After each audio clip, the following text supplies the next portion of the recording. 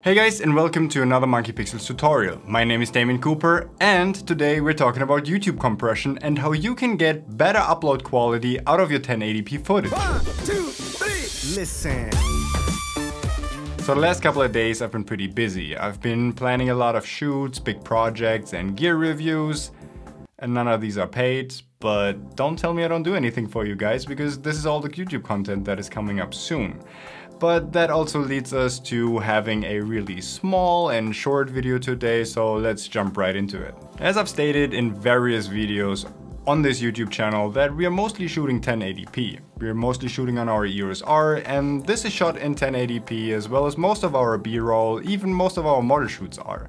But as you might have noticed, I'm still uploading in 4K, and here's the reason why. When uploading a 4K file to YouTube, even though you shot everything in 1080p, you get so much better quality, and that has to do with YouTube compression. A lot of people always complain about YouTube's compression, but what does compression actually mean? It basically means that if you have a large original file and you upload that to YouTube, YouTube takes this file and tries to shrink it as much as possible. Because obviously there's millions and millions of videos being uploaded every day and they just don't have the space for it. The other reason is that not a lot of people have really good internet bandwidth, and they need to be able to stream these files pretty quickly. So there's definitely a merit to keeping the files as small as possible. So let me give you an example. Our EOS R records 1080p at around 180 Mbits per second. But when uploading a 1080p file to YouTube, the limitations lie around 8 Mbits per second. So now YouTube takes this 180 Mbit file and tries to shrink it down to 8 Mbits, which is a factor around 22. And that is quite a lot, and obviously is really heavily compressed and goes along with a lot of loss of quality. But let's say we're taking the same 1080p footage, put it into a 4K timeline, export and upload to YouTube. Now YouTube grants us around 45 Mbits per second, which is quite a lot more than the 8 Mbits we have when uploading in 1080p.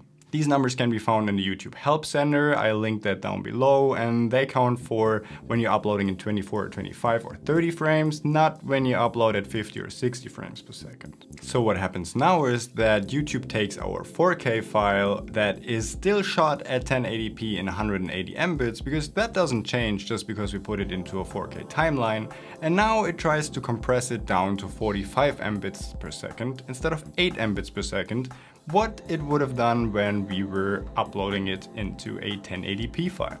Granted, this is just an example, as we're not uploading our footage straight from our camera to YouTube, but we're already exporting it and compressing it ourselves, because our editor usually does a much better job than YouTube when it comes to compressing our footage.